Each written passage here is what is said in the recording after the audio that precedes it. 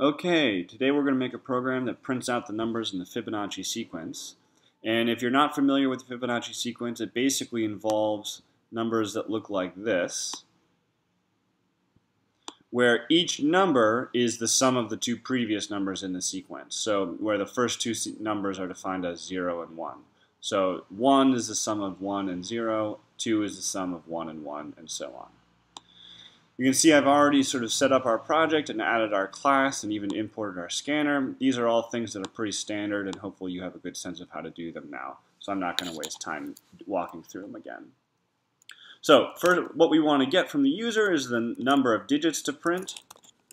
So we're just going to do this.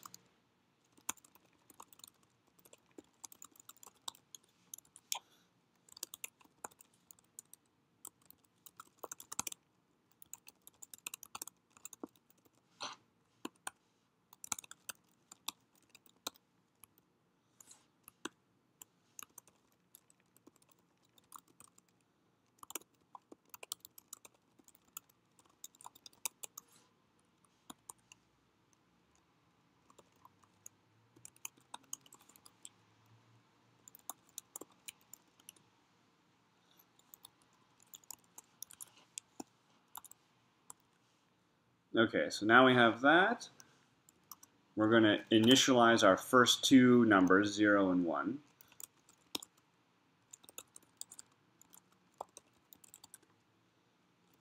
And we're going to create these two variables. So current, this defines the latest or the current number, and the last defines the previous one, the one that comes before the current.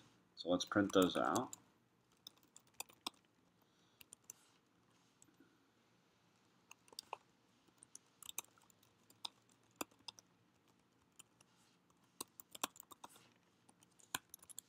Okay, and now we need to print out the rest of the numbers. We're going to declare another variable, we're going to call last, oops, which actually holds the value that comes even before last. And this is useful when we're sort of updating all the values and printing them out, as you'll see in a second.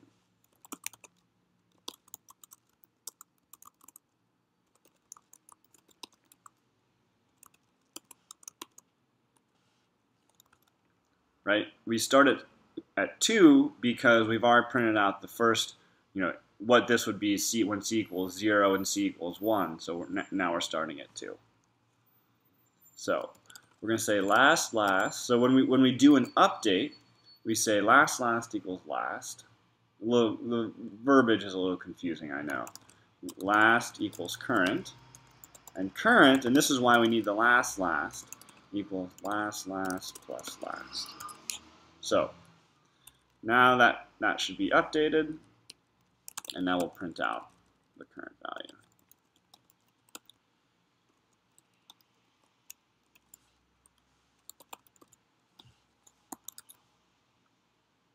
Okay, so let's try this out.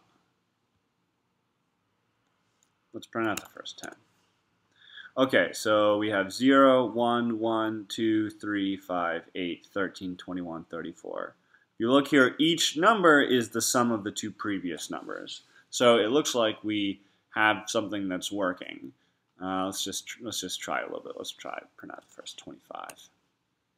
You can see we sort of get up into larger numbers reasonably quickly, but the same thing is happening. So for example, 233 plus 337 is 610. Okay, well, so that's it for today, and good luck in your future projects.